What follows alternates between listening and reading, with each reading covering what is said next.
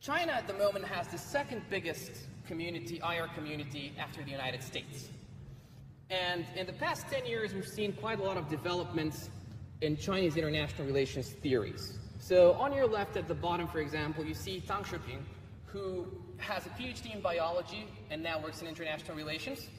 And what he did was he applied the theory of social evolution to international relations in order to demonstrate how concepts evolve. In the top left corner, you see Liu Feng, who is trying to resolve internal debates within realism.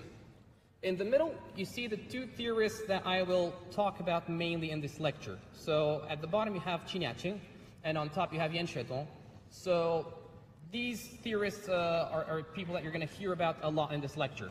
And on the right, you have Zhao Tingyang, who is a philosopher, a Beijing-based philosopher who is trying to apply the Chinese idea of all under heaven, of Tianxia, to the international system.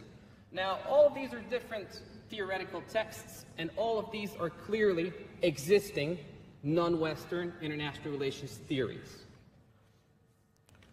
So, how were these theories produced, and in what context did they emerge?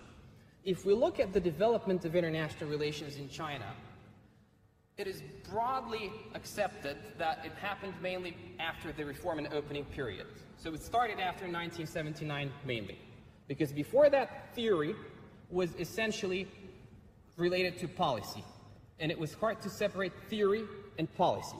So really the independent development of theory started allegedly after 1979. Now there are two trends that mixed together in that period. The first one is that a lot of translations of foreign texts, so a lot of translations of these white Western men that I showed you, started appearing in Chinese.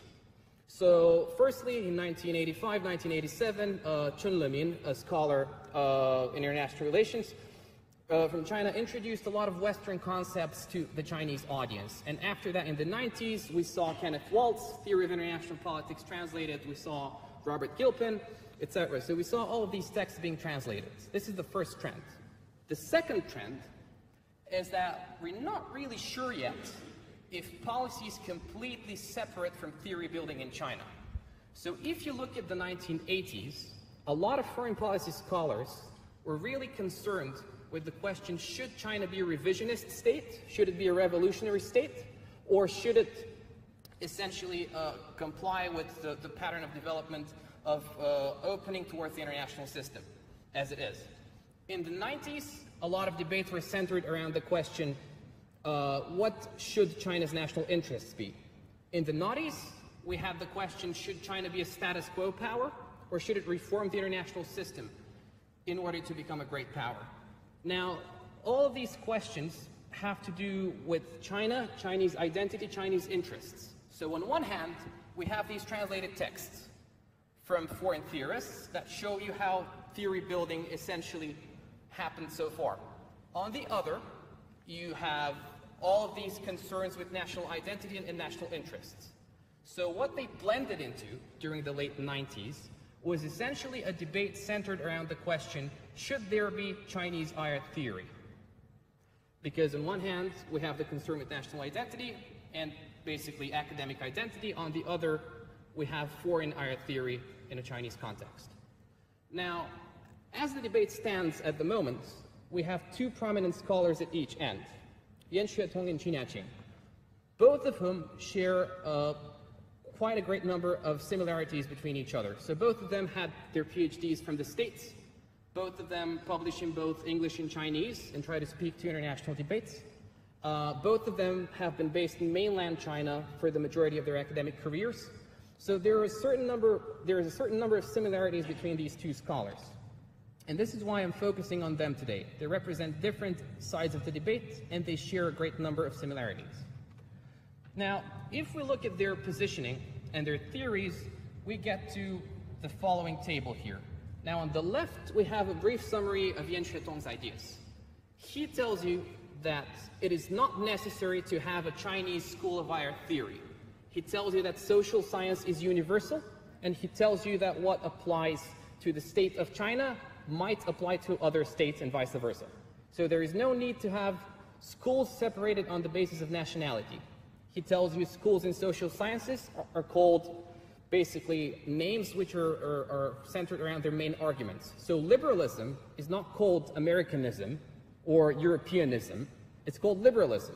Realism, again, is not called by the name of a country, it is simply called by the name of the argument, because realists are the people who see the glass as half empty, and they're people who see, allegedly, the real world as it is.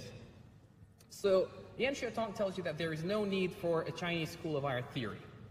On the other end, we have Qin Yaqing, who tells you that there is always intersubjectivity, meaning the way that one scholars from one region or one scholar sees things is not the way that others see things.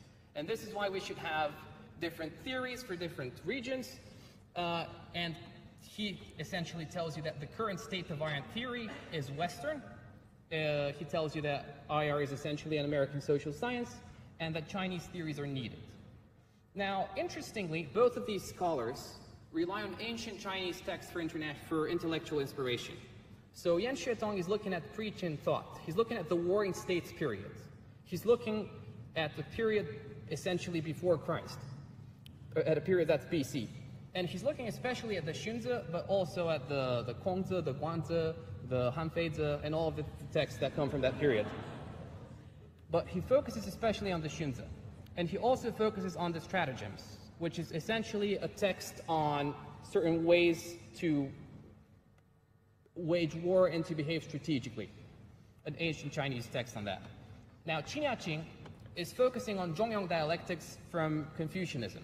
Now, Zhongyang dialectics is a concept which we'll talk about more later, but essentially, it's an idea, it's a dialectical idea that tells you that both extremes exist at the same time, and still you should always aim for the middle.